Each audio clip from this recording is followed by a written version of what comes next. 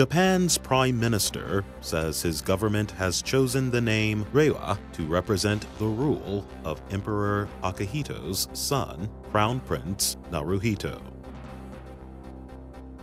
In Peru, officials say at least 20 people were killed when a bus caught fire in the capital, Lima. And actor Volodymyr Zelensky has the most votes in Ukraine's presidential election on Sunday as counting continues.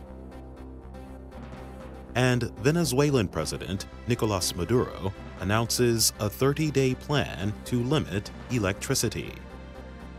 On Sunday, people tired of power outages protested in the streets of Caracas.